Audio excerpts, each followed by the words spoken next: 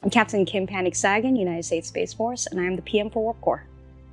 So Warp Core is our data as a service. It started about 2 years ago with just the question of how do we leverage data and how do we do it at scale? So Warp Core is leveraging Palantir Foundry, and it's a commercial product that allows you to do data ingest, transformation, and exposure for operations. My name's Katie Ward.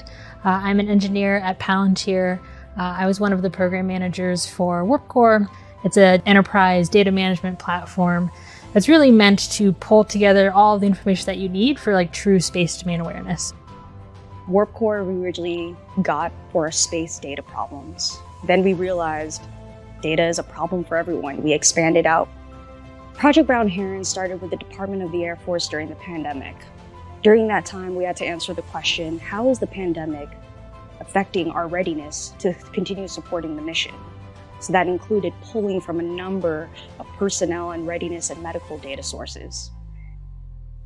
Then we expanded out to NORAD Northcom for the Global Information Dominance Experiment to show how do we answer multi-domain actions.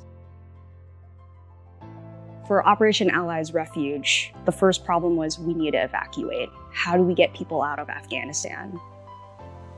What aircraft do I have available?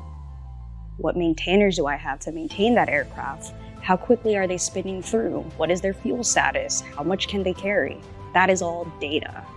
And so what Warp Core was able to do is provide all of that aircraft, personnel, and equipment data to advise the most efficient way to use our resources and evacuate out of Afghanistan. What we had is a platform that is able to pull in any type of data to meet any type of mission. And that's what JADC2 is trying to answer how do we cross all the data from different domains to support our operations, whether that's ground, space, air, or sea. I think the thing that's uniquely powerful about Warp Core in this JADC2 space is that you're getting the technology to the warfighter and you're allowing them to make the decisions that they need to make without kind of all of this overhead of okay, you need 3 data scientists, you need 1 orbital physicist, and you need 15 Excel sheets to get the answer to your problem before you can even start to make operational decisions.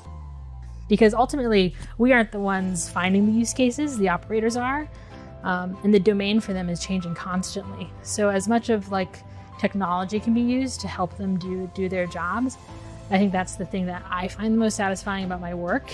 That's one of the cool things too with our partners, how much they have enveloped themselves into the mission, literally sitting on the floor where they say, I get the operations, I get the pain points, I'm here to actually answer pain points and not just check boxes. That's been amazing to just not get data for data's sake, but to always be focused on the mission.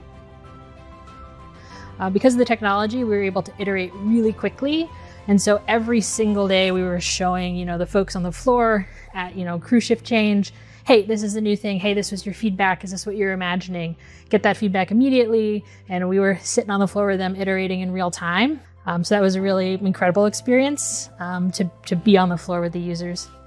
And the part that really gets exciting is because you're doing it all on a living enterprise platform, as they're making decisions, you're actually capturing that as information.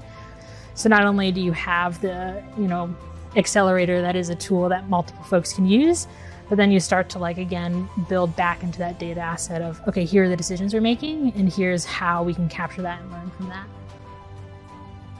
So what I'm excited about is Warp Core is less than 2 years old, and with that time, we've been able to acquire, develop, deliver, and expand, not within just the Space Force, but within the Department of Air Force and NORAD Northcom.